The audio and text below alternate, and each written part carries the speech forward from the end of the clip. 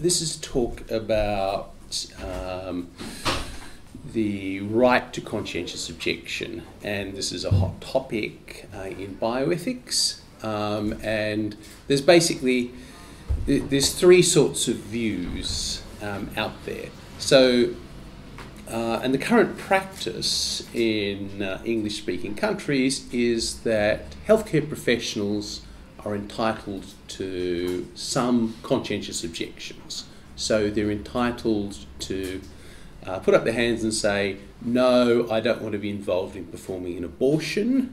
No, I don't want to be involved in performing a sterilisation. And in some cases, no, I don't want to be involved in producing contraceptives for people. But that's it. Now, there are some people who think that the right to conscientious objection should be pushed further, that it should be expanded. Okay, so some say, look, Muslim doctors shouldn't have to examine patients of the opposite gender if they don't want to. Okay, if it's against their religion, they shouldn't have to do it. Okay, they're currently not entitled to conscientious objection like that, but they'd like to do it. And there's some people who have the view that, look, healthcare professionals shouldn't be required to do anything at all that they find conflicts with their moral or religious convictions. Okay, so anything at all. Okay, so those are sort of conscientious objection maximalists. Now there are other people like Julian Savulescu who want to go the complete opposite direction. So Julian is one of the people, I think Alberto might put his hand up holding this view, a view that is known as incompatibilism. So they just say, look, these people signed up for a job, okay? If you didn't like the job, you shouldn't have signed up for it in the first place. Do your job. So,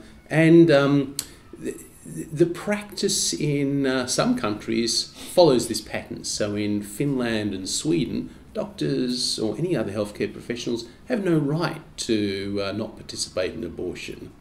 Okay, they're just expected to do their job. Okay, now, so that's the incompatibilism view. Now, what I'm going to focus on is how people have responded to the incompatibilist view. Okay, so the incompatibilist says, look, you have this prior obligation to perform the duties involved in your job. Those are your professional obligations, okay? And the appropriate remedy for you, if you have some kind of moral or religious objection, is to go and find another line of work, okay? Let someone who has no qualms do the job. That's the incompatibilist position, okay? So one response, and I think this is a very common view when you talk to healthcare professionals. It's not so common in sort of philosophical bioethics, but one response is to say, well, yeah, there's two duties involved. There's a duty to perform your professional obligations, and there's also a duty to your conscience, a duty to live up to your moral or religious standards. Okay? And there's a kind of a weighing going on. Okay, and people should be entitled to do this. Now, what a strength of this view is it makes sense of what's known as the conventional compromise. So the conventional compromise goes like this. If a healthcare professional doesn't want to be involved in abortion, we'll focus on a doctor. If a doctor doesn't want to perform an abortion, the doctor is expected to refer a patient to someone else who will perform that abortion. Okay? Now, some doctors are not happy with they say things like this. Look, I think abortion is murder. Okay? If you're asking me to find someone else to commit murder, that makes me complicit in murder. Why would I do that? Okay? Surely that is wrong from my point of view. And the conventional compromise is, well, you're just going to have to live with it because you also have this duty to your profession. And the profession has a responsibility to ensure that people have all legal and safe medical procedures, and that happens to include abortion.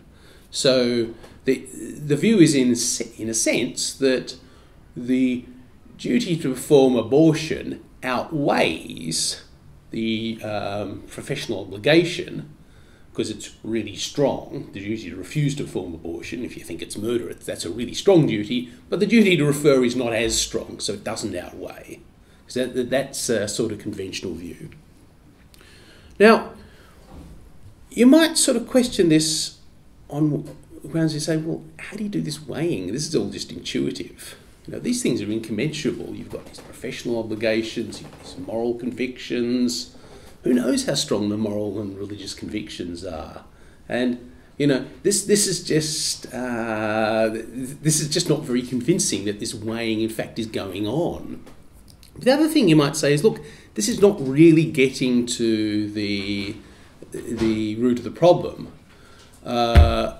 Julian and I think Alberto are saying, you've got this prior obligation, there's an ordering of the obligation, so it doesn't really matter how strong this religious or moral obligation is. You shouldn't have accepted professional obligations if you're unable to fulfill them. One came first. Okay, so they would just reject the whole thing about weighing. A second response is more like this: is to say, well, yeah, but there's something special about healthcare. Okay. So with healthcare, so here's something people say, look, you've got these important moral judgments that you've got to make, okay? So it's all about life and death. You've got to make this important moral judgment, who lives, who dies. Therefore, you've got to be sort of very morally attuned, okay? So therefore, healthcare professionals should be entitled to conscientious objections. Now, the problem with this, I think, is it's just kind of, it's picking up on this sort of strange generalizations about healthcare, and you might find some other generalization about healthcare to focus on. So another generalization is, well, healthcare is about putting the interests of your patients first. Okay, it's devoting yourself to a lifetime of service to you know, people who are badly off.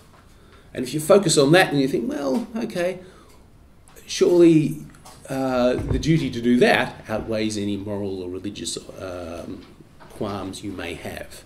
So it just seems to be what aspect of healthcare you focus on gives you a different story about the importance of the obligation to your conscience, as it were.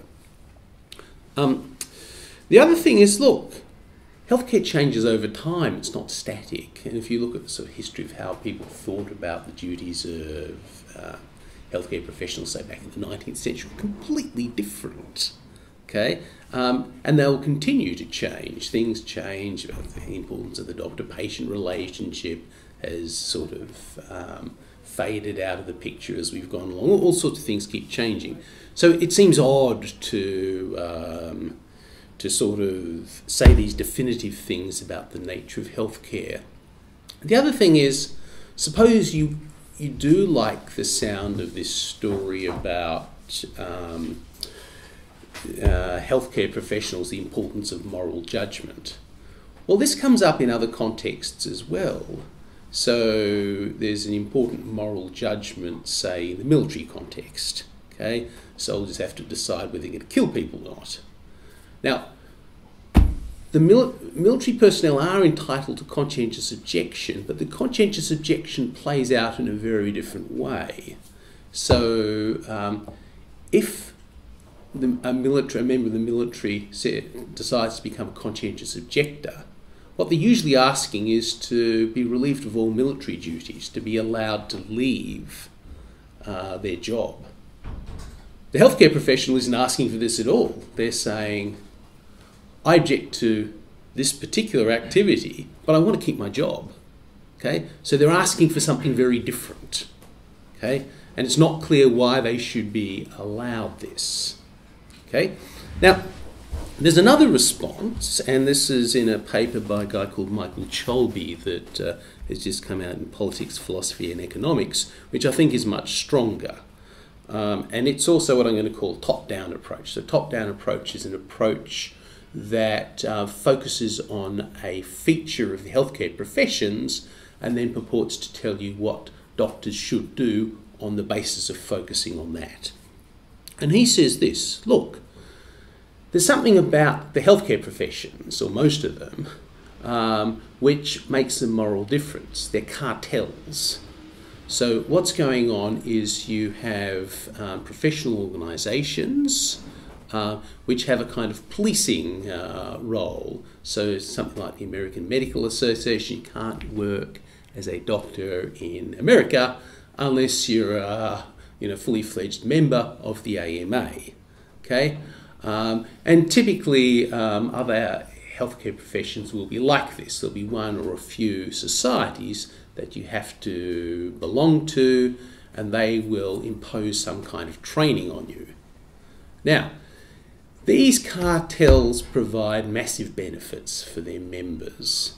So one thing they do is they restrict competition. So they artificially jack up the salary healthcare professionals get from what they would otherwise get if they were, if it was open slather. The second thing they do is they lobby with the government, usually successfully, to have subsidised training for their members. Okay, so healthcare professionals in most countries have massively subsidised training. The government pays for large percentages of their training. And then a third thing they will do is they will do deals to push for some of their services to be made compulsory. So when you have compulsory vaccination schemes, that sort of thing, compulsory healthcare checks, what's going on, here's a way of looking at it, is that a profession is guaranteeing itself work. Okay? So now, so society is granting these cartels a lot of power and a lot of ways in which they can benefit their members. And in return, society expects that, and is entitled to expect, that they're going to provide high quality services. Okay? Society isn't doing this for no good reason. It's doing it because it thinks it'll get a better deal at the end of the day than if it was just open slather on the market. Okay? I think if you have these sort of structures in place, you'll get a level of quality of service that you would not otherwise get. Okay? So arguably they incur a duty to ensure that that happens. Now, within the context of that, Cholby argues, there's scope for conscientious objection. The profession has to ensure that it delivers the services it is licensed to provide. These can include abortion and sterilisation and so forth.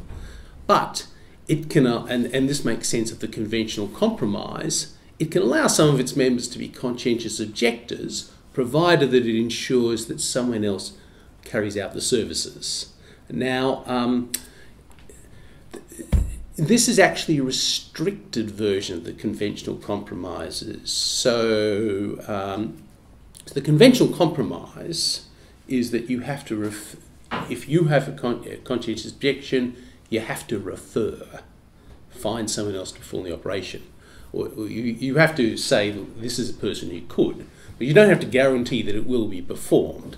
So if I don't want to perform an abortion, I say, well, I'll go and talk to Alberto, and he can say, oh no, go and talk to Mackenzie, and you might just never get one, okay?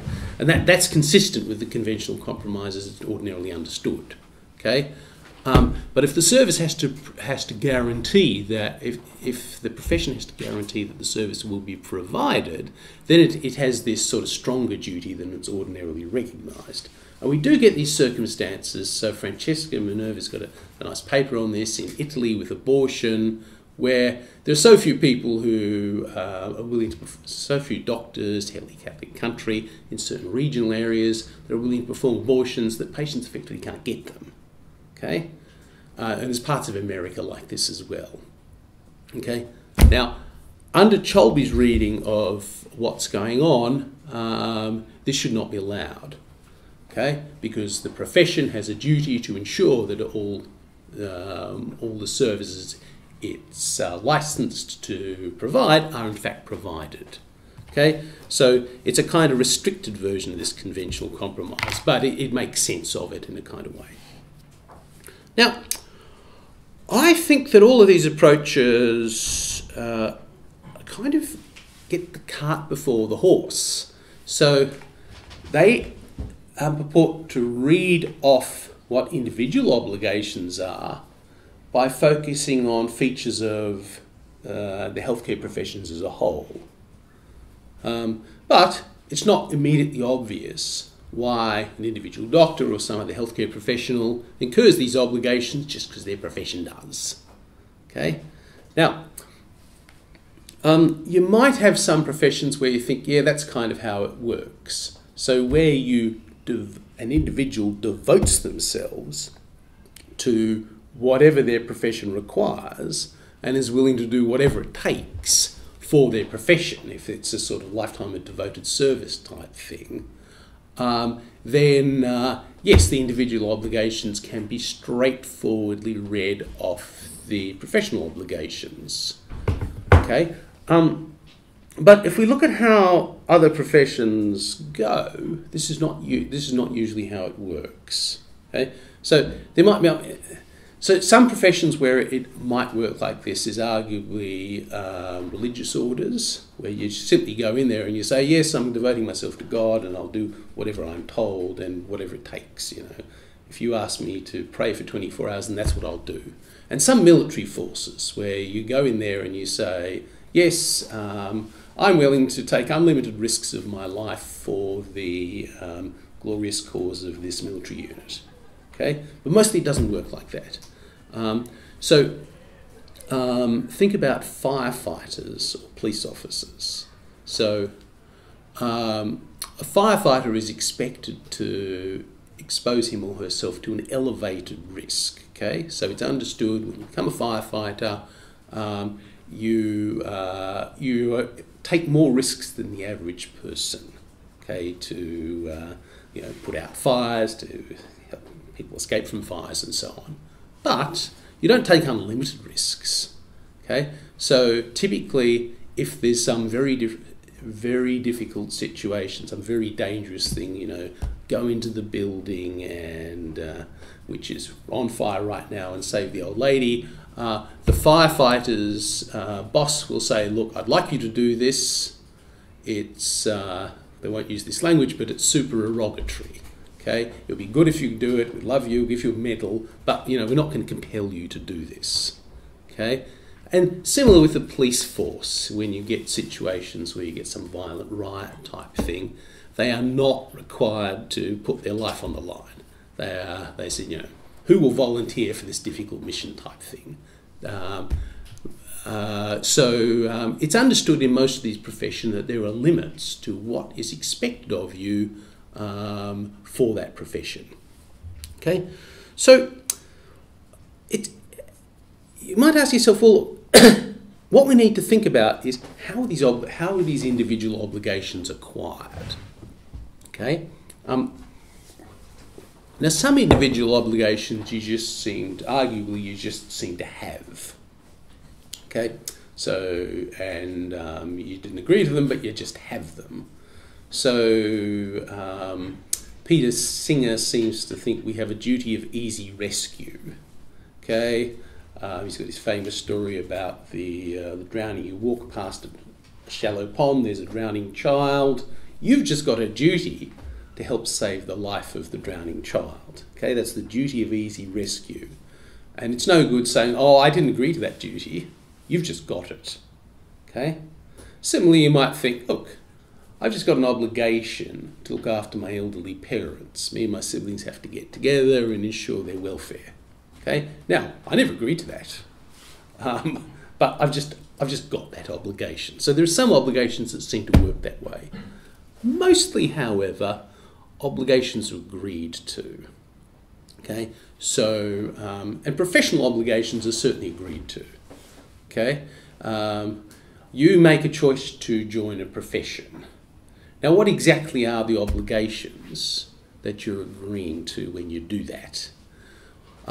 Well, sometimes there might be some kind of an oath or something you sign, but mostly that's not the full story. Mostly it's going to be implicit and it'll come through your training. Okay, as you're being trained, you learn about this profession and what's expected of it, and you're implicitly consenting through the course of the training and professional acceptance into the profession to take on a bunch of obligations. Now, sometimes the scope of these is going to be, you have to be a bit flexible in understanding what it is. So when I was doing my PhD in philosophy, there wasn't really an internet. There was a kind of, there probably was one in CERN or something like that. So I didn't have to do any online training modules. Nowadays, I seem to do endless online training modules. I have to update every couple of years in online training in health and safety, or bullying, or whatever it is. Now, I don't think it's much good for me to go back to these people who try and make me do these online training modules and say, I never consented to this. Because they would be, say, and rightly so, look, what you consented to was you understood that this job involved working in an environment with health and safety concerns, and it involved working in an environment with other people where bullying circumstances might arise, stuff like that. You consented to get trained in whatever way we think's most efficient. So do the online training modules. Okay, so the scope of what you're consenting to is sort of broader than, you don't want to understand it too narrowly. But look, there are some things that it seems to me pretty clearly, sometimes professions will radically shift. Not necessarily through some kind of internal thing going on, but something might be imposed on them from outside. And if that happens, then it seems to me people should not be required to do whatever they might find objectionable as a result of that radical shift. Now, I think Roe versus Wade in America is an instance of such a radical shift. All of a sudden, the legal system in America imposes an obligation on doctors that they just weren't expecting. You're expected now to perform abortions. And they're quite entitled to say, well, we never consented to this. We were trained in 1950s America, white picket fences, it was all very nice, and we just never imagined you'd ask us to perform this act which many of us find highly immoral and not in keeping with our religion. So the strong reason why you think that that person should not be required to perform an abortion and why they should be entitled to a conscientious objection is that's not what they agreed to. Okay? And I take it that view is quite consistent with the incompatibility view. The incompatibility view says, look, your professional obligation comes first. And I'm saying, yeah, that's right, but focus on what that professional obligation is. It's an individual obligation that you acquired as a professional, okay? And think about what that is. In this circumstance, it didn't involve abortions. Now, what about after 1973 in America? Well, here's something interesting that happened in 1973. So there was Roe versus Wade, incredibly controversial, and soon after that, there's a lot of lobbying going on, and the federal government endorsed something called the Church Amendment, which basically gave conscientious objectors an ongoing right not to perform abortions. So after 1973, if you're trained as an American doctor, you're trained in a system that allows you to conscientiously object to perform abortions. So you haven't consented to be required to perform abortions. Okay? So there's something interesting and paradoxical about this, slightly paradoxical about this, because you've entered a system that allows you from the get-go to conscientiously object to this or that activity, you're not required to do it, okay, because of what you've consented to. Right. Whereas a Swedish or Finnish doctor has no such recompense because they've consented to join a system where there is no allowance for them to not perform abortions. Okay, Roe versus Wade and then the Church Amendment could have played out differently. So one thing that they might have done is they might have introduced a grandfather clause with the Church Amendment. So instead of saying, look, from now on, all healthcare professionals have this right to avoid getting involved in abortions or sterilisation, they could have said, all the doctors and other healthcare professionals who were trained before 1973 have this right, the rest of you don't. Okay, they could have done that, in which case there would have been no right for these ones trained post-73 to opt out of abortion or sterilisation. Okay, so what about people who become conscientious objectors later in life? What are we going to say about them? Now, you might think their case is a bit stronger than the the conscientious objector who enters the profession knowing what it requires.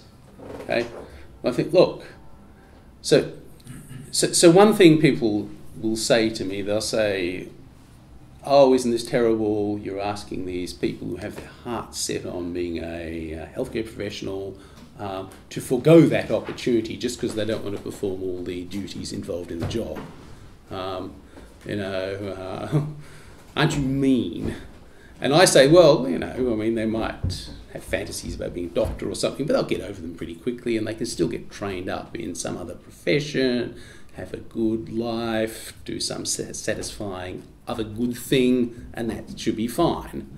But someone who's devoted, say, 20 years of their life to the healthcare professions and then suddenly has a religious conversion and says, oh, no, I can't perform abortions anymore, that person seems to be in a different circumstance.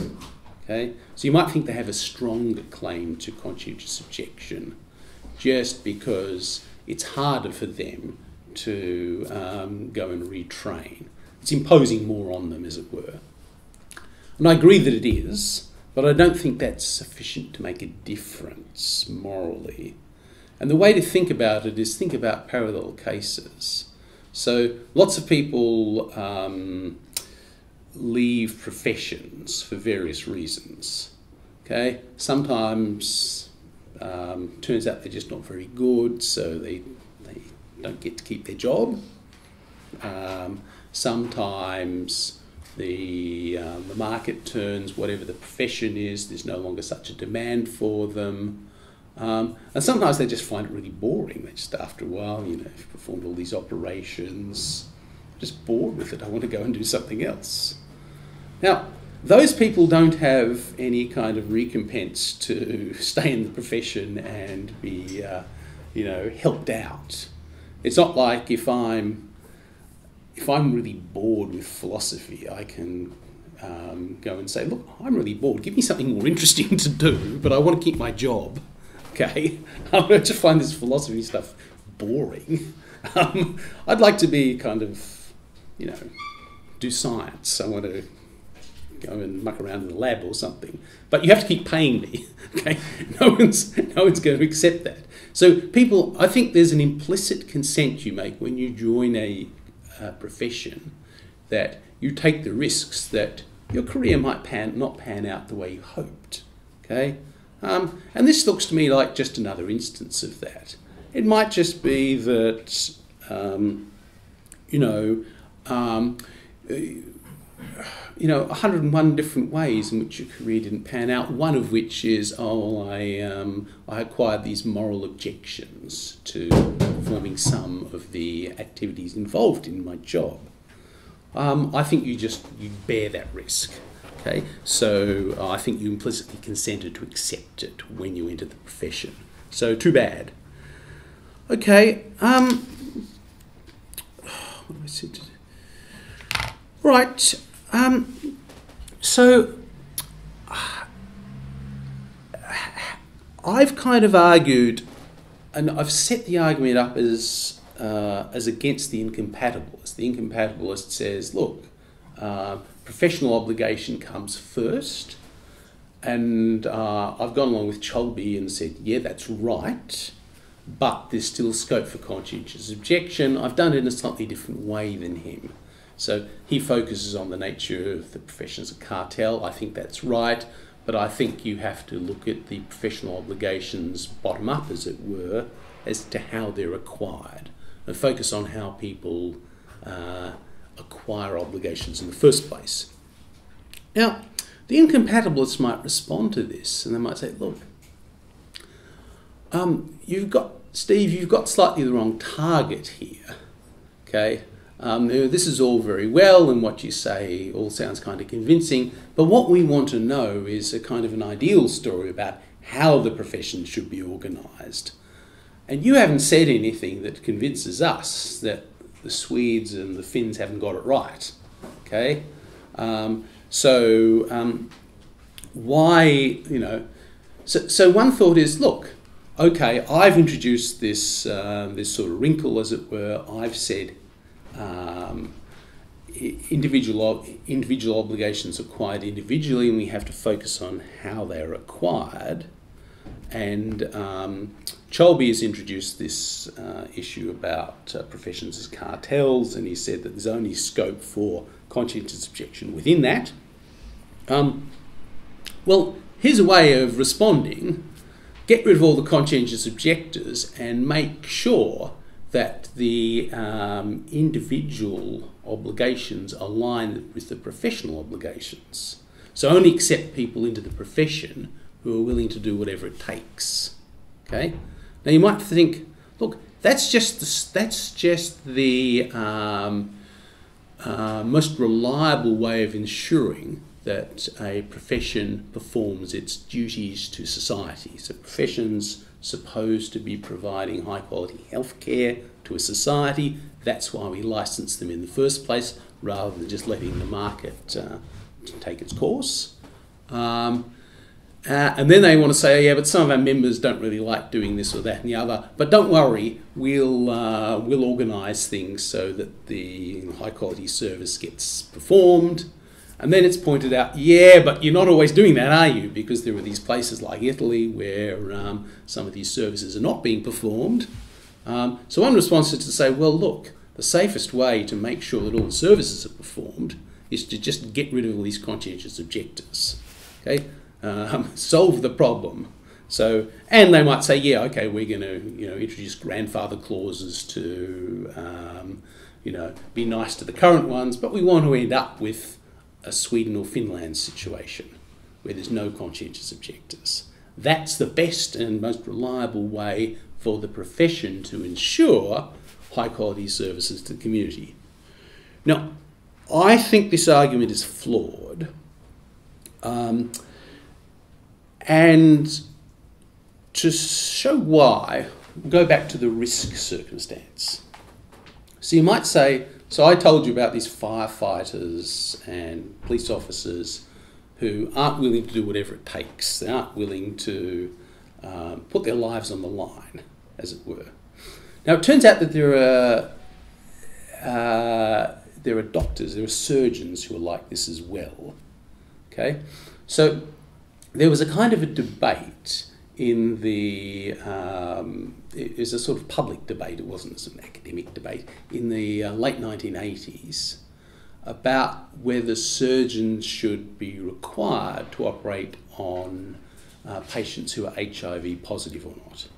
And some prominent American surgeons says, no, we're not, they just refused to do it. Okay, they just said, I'm not bearing that risk. Okay, that's just too risky for me. I didn't, and they'd say things like, look, I just didn't sign up for these risks. I'm willing to bear an elevated risk, but I'm not willing to put my life on the line, okay, to save these people, okay? Now, there was a complicated public debate which played out about this. And mostly these surgeons seemed to be misunderstood. They were taken to be discriminating against particular groups. So the thought is, oh, they're just homophobic or whatever it is. But the actual point they were making was one about risk. Now, the debate died down because early on it was not really understood how HIV was transmitted. Okay, and so these surgeons who were refusing to perform the HIV positive patients didn't quite understand the mechanism by which it was transmitted, so they had an elevated story about risks. So once people understood what the risks are, they were able to take appropriate measures to reduce those risks, and the debate kind of went away. But the point they'd made seems right. We don't expect healthcare professionals to put their life on the line. We might think it's very, very nice if they do, but we don't expect that. Now, one response you might say to this is, look, what we need to do is stop recruiting all these wimps and get some, firefighters who are willing to take the risks that we want them to take, go into those burning buildings, get surgeons who are willing to put themselves out there. And, if we say to them, look, there's an 80% chance you're going to die if you conduct this operation on this highly toxic patient, they will take that risk, and so on and so on. Now, the problem with this line of reasoning, I think, shouldn't be too hard to spot. If you do this, you're going to have real trouble recruiting people. Okay, so you'll end up with lower quality services than you otherwise would. There aren't that many people out there who are willing to sacrifice themselves in that way. And indeed, in most military forces these days, people are not expected to put their lives on the line. It's become more like the firefighters and police officers, where they'll say, look, this mission is very dangerous, you don't have to do it, but if you put up your hand and volunteer, we'll love you and give you a medal. So that's military services these days. It's very rare to have the you must do whatever it takes under pain of being shot. Okay, there were military forces like this. The Soviet Union was like this in the Second World War, and there were various others, but mostly they're not like that anymore. They've gone more the direction I think they should be going. And part of the reason is they just can't recruit the right people. So the profession has this responsibility to ensure that professional standards are upheld. That's got to be their number one objective. And I think they have to compromise to do that. It would be very nice if they could find all these people out there who are willing to put their lives on the line, but they're not out there. So they have to accept that there'll be people who won't. Now, what about conscientious objectors? Well, it's really going to depend on the particular area you're in. If this is so in Sweden or Finland, I think they've got it right for Sweden and Finland. Okay, they don't have a particular need to compromise with conscientious objectors because these issues just aren't a big deal. But if you think about some other country where say abortion is much more of a hot issue, it might very well be that the profession is going to, if it refuses to allow conscientious objectors to abortion, it's going to lower the quality of the services provided, because all these people will say, well, I just can't become a doctor. I'm a Catholic, I can't become a doctor. If you're in a country which is a very high percentage of Catholics, that's going to make a difference. Okay, so it might actually be better for the profession to fulfil its duty to society in those countries to allow conscientious objection to abortion. Okay, so you need more information about about what the society is and about how hot an issue this is before you can make that judgment. Okay, leave it there. Thank you.